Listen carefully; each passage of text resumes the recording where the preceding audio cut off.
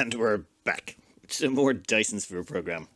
And today I thought we'd start off with a little bit of demolition. This is our starting system. I never covered it for this playthrough because I covered it the previous 2 or 3 and then I didn't want to bore everyone with it. But we're still having a few ships come back here occasionally to pick up random resources that I haven't cleaned up yet. So I thought we'd do a little bit of deconstruction. Now the great thing about this is, once your inventory is full, stuff just starts raining out of the sky. It's actually kind of cool looking. So, I was just going to do this all on the side, but getting to watch just the entire map getting covered in what's essentially just lots of little colourful blocks doesn't seem that bad. It does not demolish the towers when you do it this way, but I'm kind of okay with it. It doesn't do good things to the frame rate, but this... Yes, I could get used to this. I kind of want to do this now to our planet when we're... Our main planet when we're done, or all of our main planets, the ones that are absolutely covered in buildings. You could turn the place into sort of a Lego nightmare hell. You can just imagine coming down on your bare feet and walking on these. Yeah, it'd probably be pretty... Oh, God! Oh, and demolishing hydrogen, it seems. Where is it? This here puts out a whole bunch of hydrogen when you demolish them. Yes, you do want to demolish that. And you'll see there's just like blobs of this stuff everywhere. Yeah, frame rate's not doing too well. Give me another few minutes to play around.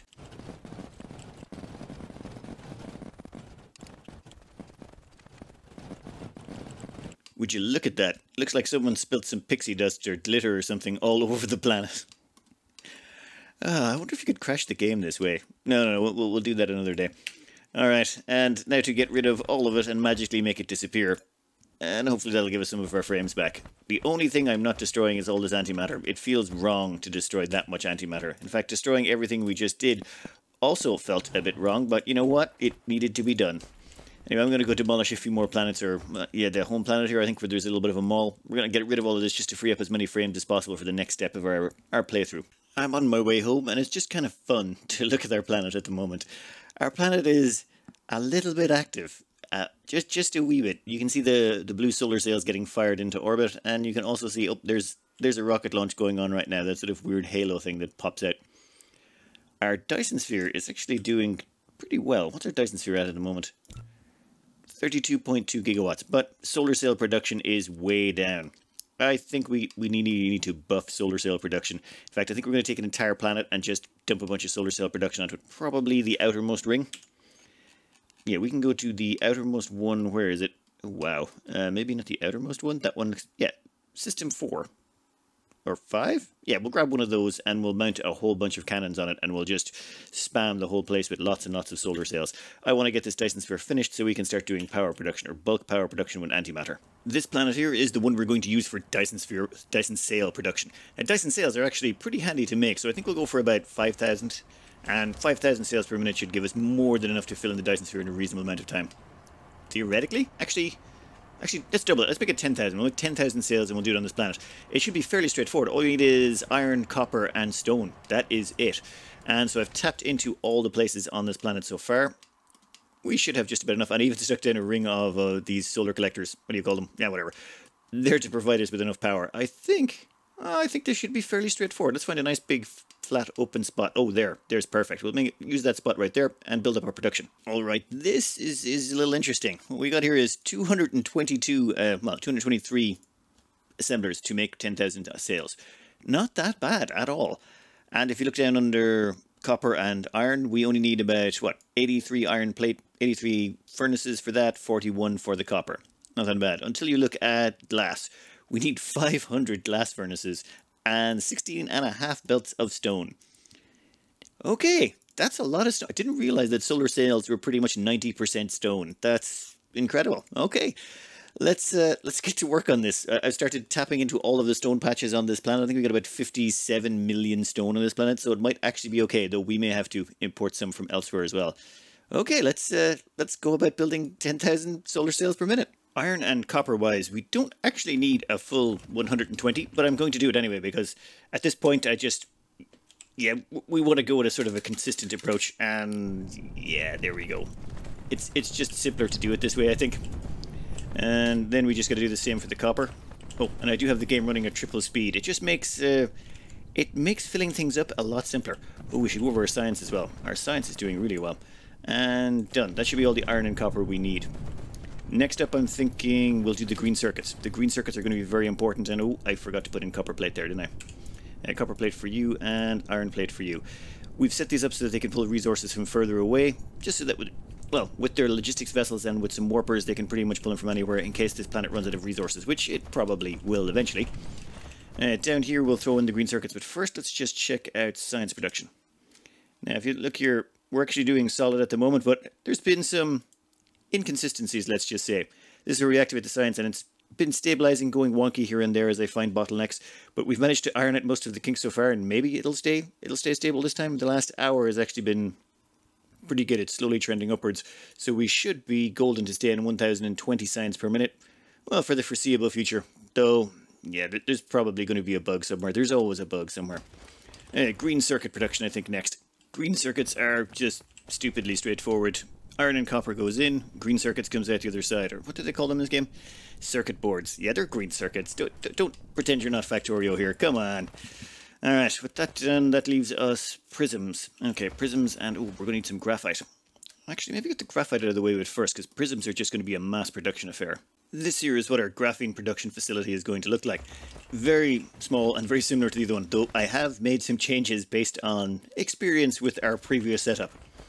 The problem we're going to face here is we got to pull in fire ice from a bunch of gas giants. Sometimes they're pretty far away, and what will happen is if you're running these max length, as in with 30 of these in a row, it just can't pull in enough fire ice fast enough, namely because of just the travel distances involved. It gets so ridiculous.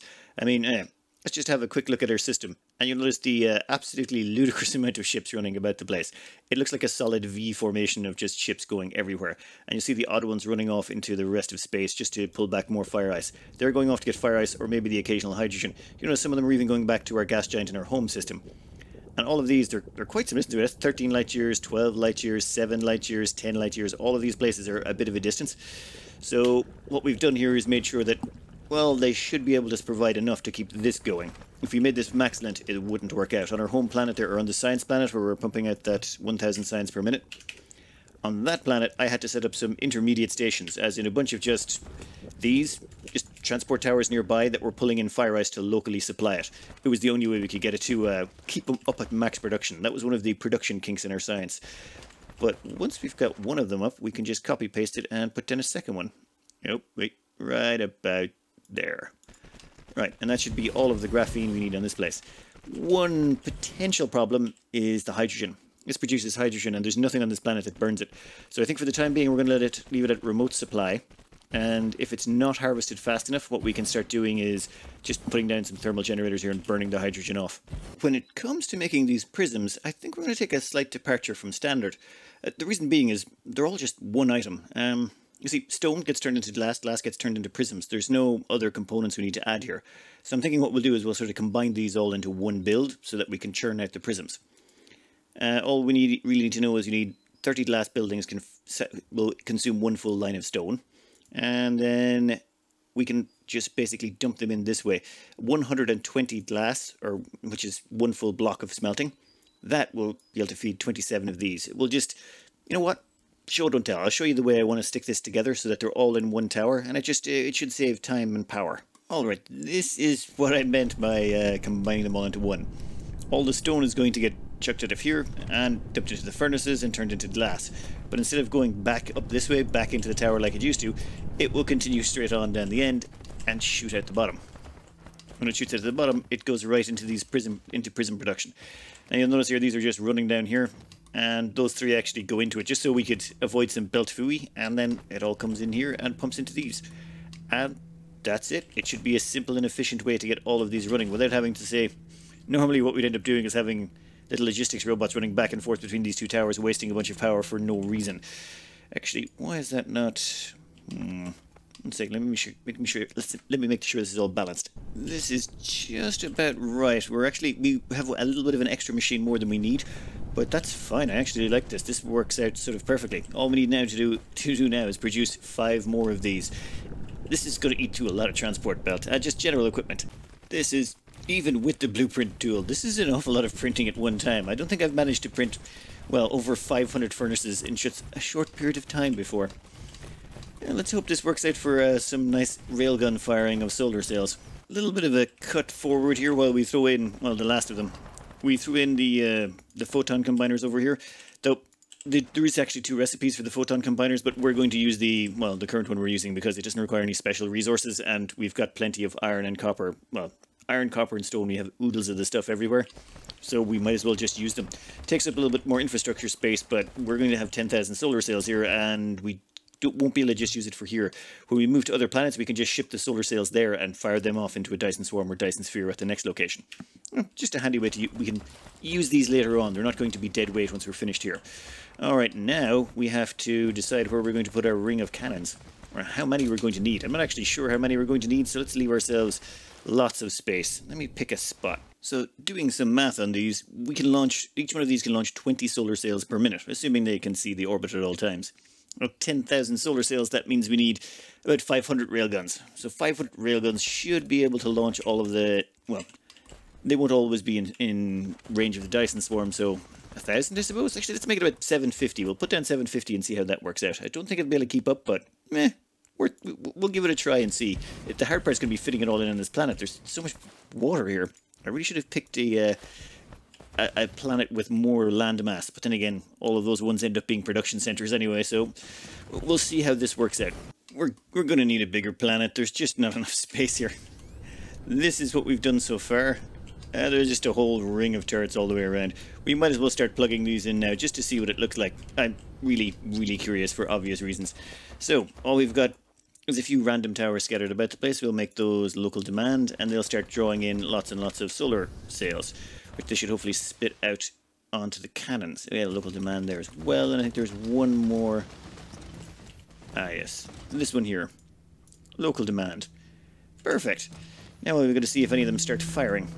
I've changed the orbital radius that they're targeting, so hopefully it'll give them a better angle.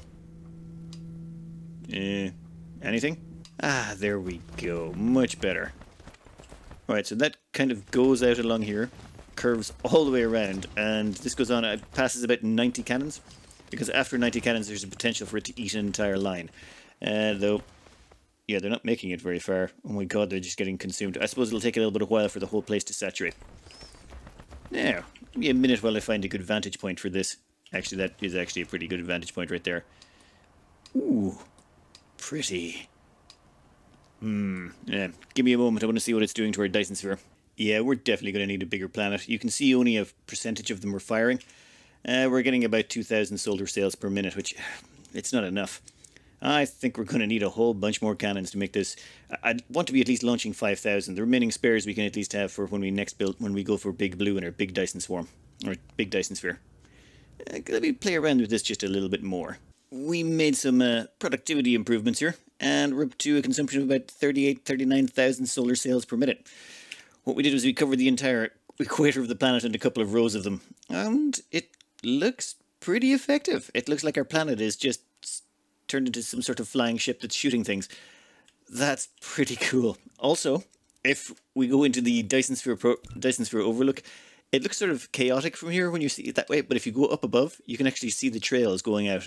It's sort of like a, damn it, what was that? Almost a seashell pattern? A spiral pattern, they're all going out. Or you can look at it from the bottom, same thing, you can see it actually rotating out towards all the locations to start filling in the sails. That is pretty cool. I think we'll just leave it at that. That's more than enough. It'll fill it in, it'll take a little while, but we're already up to 43 gigawatts, and I want to get on with power. I want to get on with power production, and I think leaving this in the background, it'll fill it up after a while. It might take several hours, but I can leave this run overnight or something. What are you up to here? Oh my... Yeah, there's an awful lot of cell point missing. There's 30,000 cell points required in that one node right there. So I'm assuming they're all roughly about the same. Yeah, never mind. Okay, that could take some time. And that, unfortunately, is going to be the end of today's episode. This game is just a hell of a time sink. Every time you start playing it, it's just like, oh, I'll just do this little thing, and that little thing, and this little thing, and next thing you know, it's been the entire day's gone, and you've only got, what, 15 minutes of footage to show for it? Anyway, I'll do a little bit more work on this in the background, and I'm planning on doing, I think I should do a really big time-lapse with this solar sail launch. It looks beautiful. Anyway, I hope you enjoyed, and good luck.